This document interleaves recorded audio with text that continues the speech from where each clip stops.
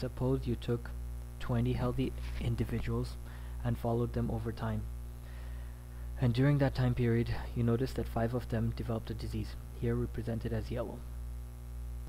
That would mean the incidence rate in this data would be 5 over 20 because we had 5 new cases, and 5 divided by 20 is also 1/4 or 25%. So we can say that that is the incidence. Now let's say that we took this data as a representative sample and decided to apply it to another set of 20 people or another set of 20 healthy individuals. We could say that each individual, or we could say that in those other 20 people we would also expect 5 new cases of that disease. But the thing is, we wouldn't know exactly which ones would be the ones who would get the disease.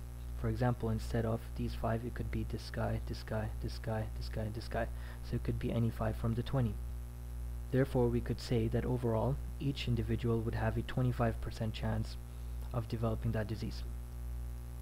It would also mean that if you took 4 people, then one of that person from those 4 people would have the disease.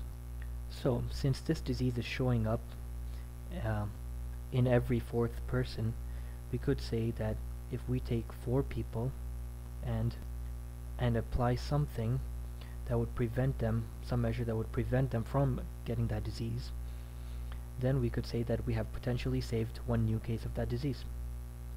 This is the whole concept behind number needed to treat. Number needed to treat is usually 1 divided by absolute risk reduction, also known as attributable risk, but the main thing to know is that it's 1 divided by a certain type of incidence data, and that's how we get it. For example, since our incidence here was 5 out of 20, if we flip that or get the inverse of that, that would mean that our result would be 20 divided by 5, which is equal to 4. In other words, we would get a number 4, and that would be our number to treat. And as you can see in this equation, in this picture or diagram, that if we prevent 4 people from getting this disease, we would have prevented 1 potential case. Suppose you followed 2 groups of 20 people with coronary artery disease over a span of about 10 years. One of those groups with 20 people liked to exercise every day, and they would exercise every day, while the other group of 20 people did not like or enjoy exercising and would not exercise every day. You noticed during the course of your study that in the group that did not exercise every day, 15 of them died. So we could say that in this group our incidence rate of death would be 15 over 20, or 3/4 or 75%.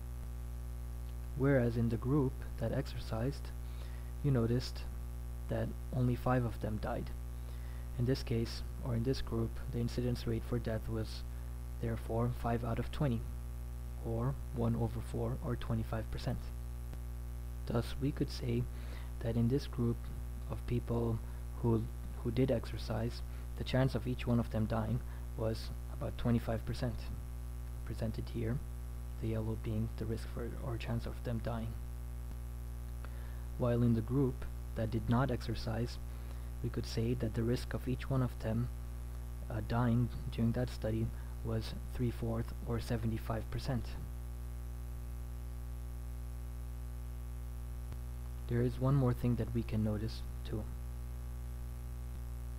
If we compare this group in the study, we could see that these 5 people were gonna die even if they exercised or did not exercise.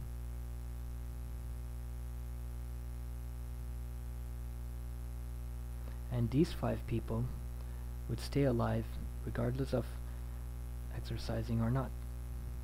Therefore, we can say that the ones who were truly affected or really affected were these people, meaning 10 out of 20 of them.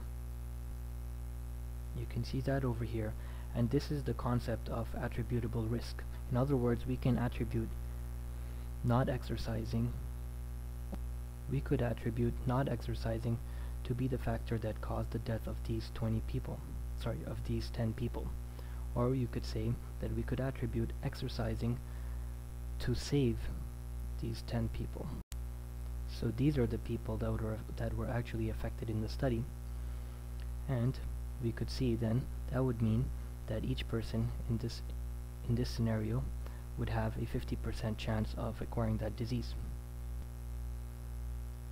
That would also mean that if we had such a scenario, we would need to treat 2 people or prevent a disease in 2 people in order to save 1 potential case.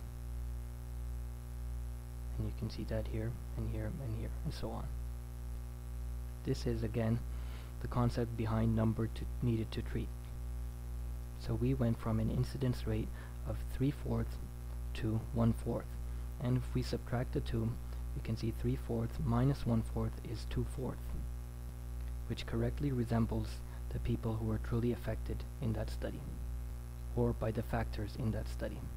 So that would mean that our attributable risk would be 2/4. And since number needed to treat is equal to 1 divided by attributable risk, we could say that the number needed to treat would be the inverse of 2/4, which would be 4/2, and thus 2.